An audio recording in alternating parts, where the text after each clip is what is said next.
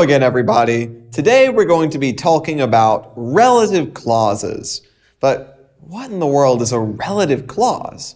Let's start by looking at this picture. Now, if I'm talking about this picture, I can say that I bought it at the exhibition 2 days ago, and the picture is really breathtaking. But have you noticed that I described the picture in 2 sentences? Is there a way that I can do it in 1? Absolutely. I could also say something like, the picture which I bought at the exhibition 2 days ago is really breathtaking. Here, I've used a relative clause to describe the picture, and this lets me do it in 1 sentence. And you should notice too that on your screen the word which is in brackets. This can be omitted. So, what is a relative clause then? A relative clause is a clause that we use to provide more information about something within a sentence instead of adding simply a second sentence. And this makes your speech sound much more fluent, as well as allowing you to put more information in less space and less time. But to make a relative clause, you need the help of special relative pronouns or relative adverbs. Now, some examples of relative pronouns: who, which, that, whose, and whom, and also the relative adverbs when, where, and why. You can see them here. Now, in some cases, we can omit the relative pronoun, just like you saw in the previous example. And let's look at a few more examples. If I say, the university is very famous and prestigious, Chris wants to apply for this university. To say these as 1 sentence, I can say that the university that or which Chris wants to apply for is very famous and prestigious. The relative pronouns which or that here are telling me more information about the object of the sentence, and as such can be dropped. Here, the information that follows which or that, though, the information in the relative clause, is essential to both the speaker and the listener. It tells me more information about the university which or that Chris wants to apply to. This relationship defines the university. So, to put it simply, we can drop the relative pronoun if the relative clause is the object of the sentence. Now, note that the relative pronouns who and that refer to people, and the relative pronouns which and that refer to things or objects. Now, that can be used to refer to people or to things. Don't let that confuse you. And now, let's look at some more examples where we use relative pronouns who and which. If I say my friend who is obsessed with computing had hacked into my computer, I cannot say my friend is obsessed with computing had hacked into my computer. This statement is impossible because it is grammatically incorrect. Therefore, we can conclude the following rule also. If the relative pronoun is either the subject or the object of the relative clause, it cannot be dropped. You cannot drop your pronouns in this case. Now, let's look at a few more examples, because sometimes relative clauses are separated from the rest of a sentence by commas. In this case, the relative clause is providing more information which is unnecessary to understand the sentence properly. It's just additional information, things that are nice to know or may help the listener, but again, they're not necessary. So let's look at some examples of this. First, as soon as the main character, who is an Oscar winner, appears on stage, the scene becomes gripping. Here, we don't need to know that the main character is an Oscar winner. The only part that we need to know is that as soon as he appears on stage, the scene becomes gripping.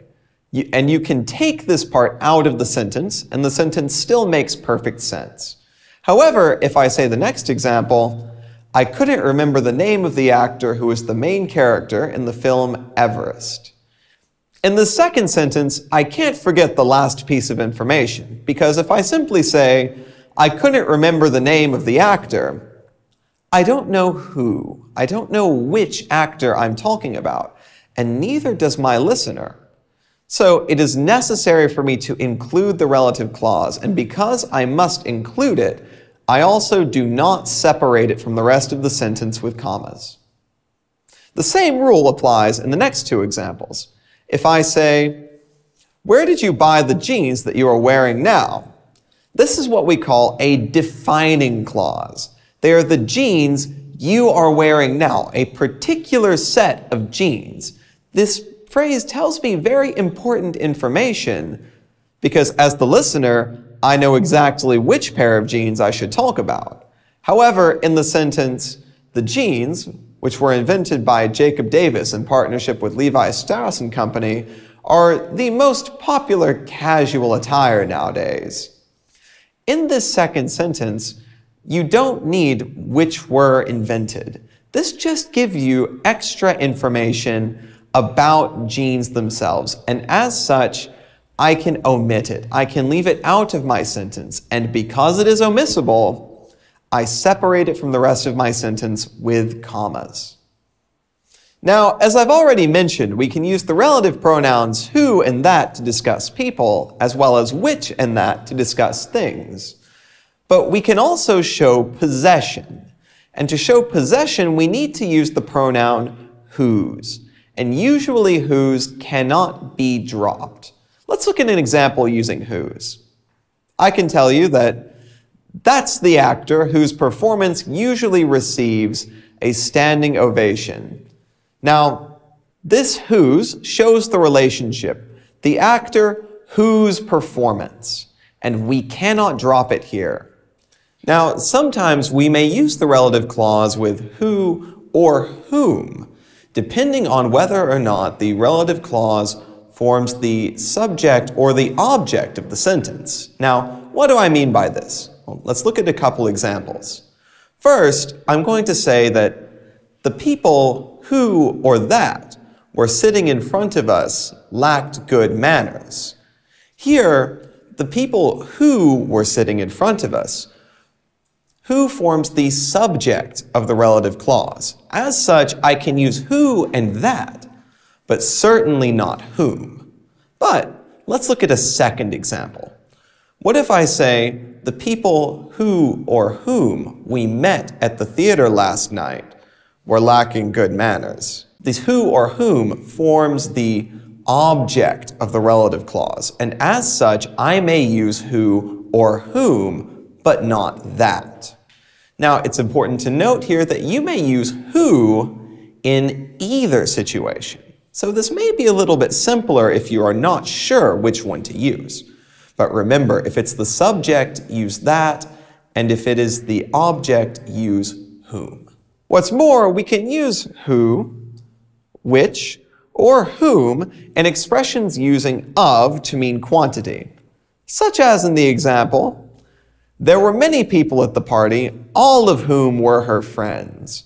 Or, there were many people at the party, 3 of whom were her former university classmates. To express quantity, we often use some of these combinations, all of whom, 2 to 4 of whom, several of whom, or none of whom. And if we're speaking about inanimate objects, we simply replace who or whom with which. For example, she received a lot of presents, several of which she appreciated highly. Relative adverbs, where to define places, when to discuss time, and why to discuss the reasons for doing something, can also be used to form a relative clause. So let's look at some examples with each of these. If I say that the building of the university where Sam was studying changed a lot, here where defines the place that I'm speaking about. But if I say that was the period when students should have done their best to pass the exam, when here is providing more information for me about the time period in question.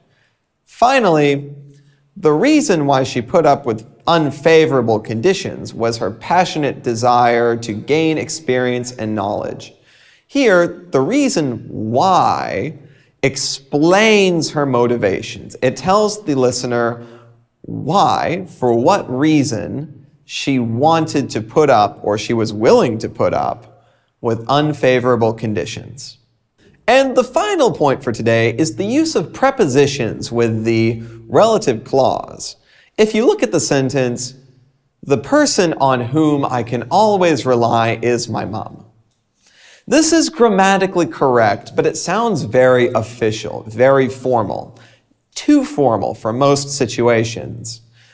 Much more casual and much more common would be the phrase, the person whom I can always rely on is my mom. So as a general rule, it's better to put prepositions at the end of your relative clause rather than at the beginning, because it sounds much more relaxed and even friendlier. In this lecture, we've reviewed the relative clause in English, and I'd like to conclude by recapping a few points. First, remember that you can omit the relative pronoun, but only if it is the object of the relative clause. Also, never use which to refer to people. It just sounds bad. Also, separate relative clauses which provide unnecessary information or simply additional information from the rest of the sentence using commas. However, if the relative clause is necessary, you should not use commas. And finally, avoid using prepositions before a relative clause. Save them for later. Save them for after the clause. So, like always, be sure to review this lesson a few times just to make sure that you've properly understood all of the information. I'm sure you'll get it in no time. See you next lesson.